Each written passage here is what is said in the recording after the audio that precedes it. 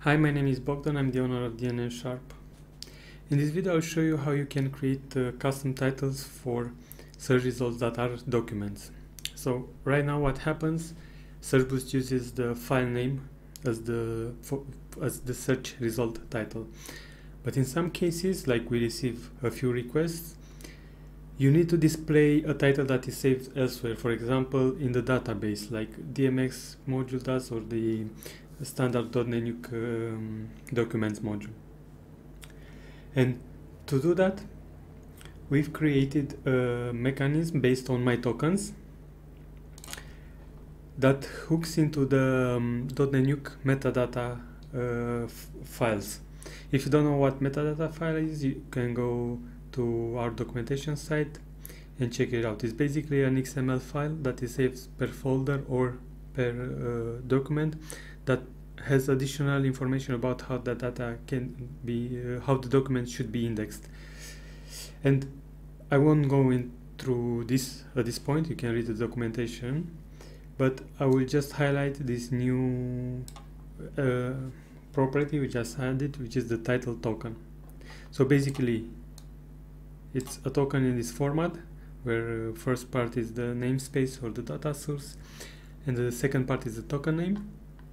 And what SearchBoost does, it's actually builds something like this. So it invokes the token like this, token name, and then sends along two parameters, the name of the document and the relative path to the document.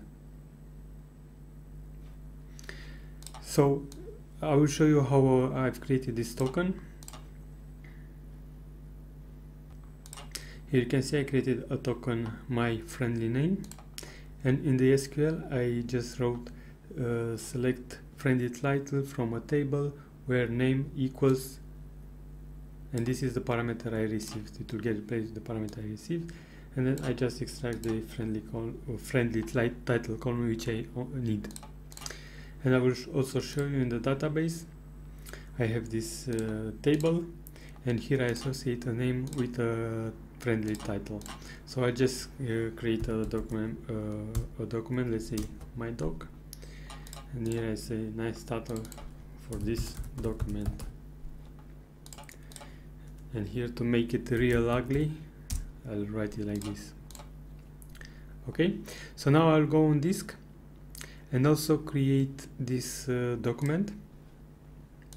I already did some tests, I just renamed this one my doc 12345, and again my doc 12345, and I will this is the PDF, and the second file is basically the metadata file. So this is the file name .sb metadata. So this file, it's an XML file, and for this example I only specified one property, which is this title token. So basically I just wrote the name of the token, and SearchBoost will take care to build the whole syntax and invoke my tokens using this.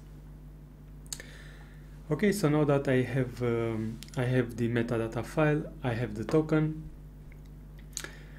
I should go back to do a full index. So I will clear the index, and then I will just give it to rebuild it to make sure I test latest results. And in the meanwhile I have to show you another setting that is located under general settings, and it's called replace tokens in search results.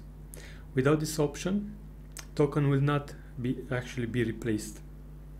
So you have to turn on these options, and I will demonstrate it in a few when the indexer finishes.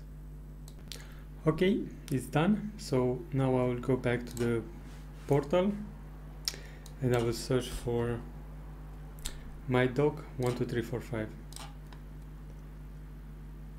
And now notice that instead of seeing the name of the document here, I see this nice text that comes from the database.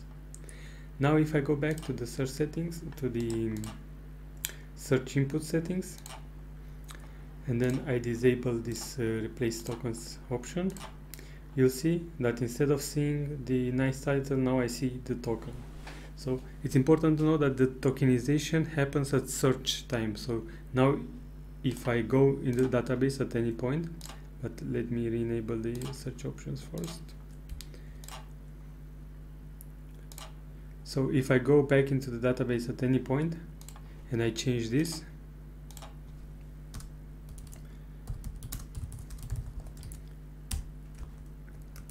the changes will be reflected immediately. Of course, you should go into the token and actually set some caching time. You don't want Cerberus to make 10 queries when it loads the page of results just to get the title. So maybe you want to cache this, to cache the values that are returned by this token.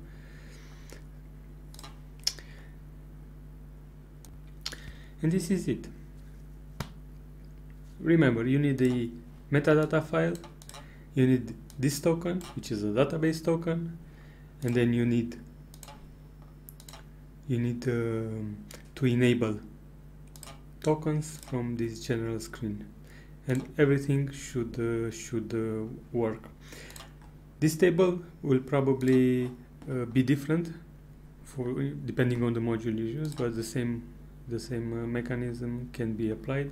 And even if the data is not already in the format you need, like for example now Cerberus will pass along the name that it currently uses, that would be displayed as the research title if you don't do anything, and then it will display the relative path, but maybe you need you only need the name of the document plus the extension, and then you can take that from the relative path,